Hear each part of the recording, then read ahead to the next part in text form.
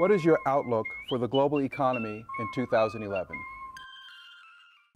I'm not an economist, but I feel confident that multiple parts of the world economy will return to pre-September 2008 conditions this year. Indeed, one of the great untold stories is just how stable and just how resilient the world economy is today, given all the shocks that it's received over the past couple of years. Of course, the world's three major economic drivers, Europe, America, and the big emerging economies, are all facing differing challenges and will grow at different rates. That said, at Coca-Cola, we're seeing signs of stronger economies in most of the 206 nations where we operate. The BRIC countries, of course, continue to be the most resilient, followed closely by a number of smaller emerging nations across Eurasia, across the Middle East, Asia, Latin America, and Africa that have fared equally well since September of 2008. Europe feels more like a tale of three cities. Northwest Europe, France, Germany seem like they're beginning their journey of recovery, whereas Southern Europe continues to be a little more challenged, and East and Central Europe, including Russia, are having a robust comeback. Our flagship market, North America, which has seen its fair share of stress over the past 24 months, has all the ingredients to be a center of growth over the next decade. An enterprising and vibrant young population, coupled with a heritage of entrepreneurship and innovation, is generally a good recipe for a positive future. So if the right fiscal and monetary and economic policy decisions are made timely in America and Europe and the big emerging economies, I believe we could be on the cusp of a decade of unprecedented opportunity and growth in markets all around the world.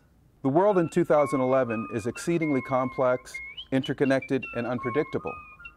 How can organizations develop resilience in this new world of risk? Resilient businesses will be those that reach out and engage with leadership from government, with leadership from civil society to help tackle society's biggest challenges. Whether it's a social problem, an environmental problem, or an economic problem, this golden triangle of business, government, and civil society partnership is where we are going to see the most progress. Resilient businesses and organizations will be those that make bold investments today across the entire sustainability spectrum. Here's the reality we're all facing. In the next 10 years, the next decade, we're going to see 1 billion people around the world enter the middle class. We're going to see increased urbanization and population pressure, and we're going to see greater demand for fewer resources. Strategically, investing in sustainability initiatives today is the surest path toward mitigating many of tomorrow's largest risks. As global growth shifts to the developing world, what should be the role of business in developing countries? Generating economic development and job opportunities for communities is critically important today. So too is respecting local cultures and the environment. So as the world becomes more integrated economically and socially, we're seeing an equally strong reassertion of local values and local cultures. Businesses need to be respectful of this and do our part to become part of the fabric of the community. How can companies turn sustainability into a competitive advantage?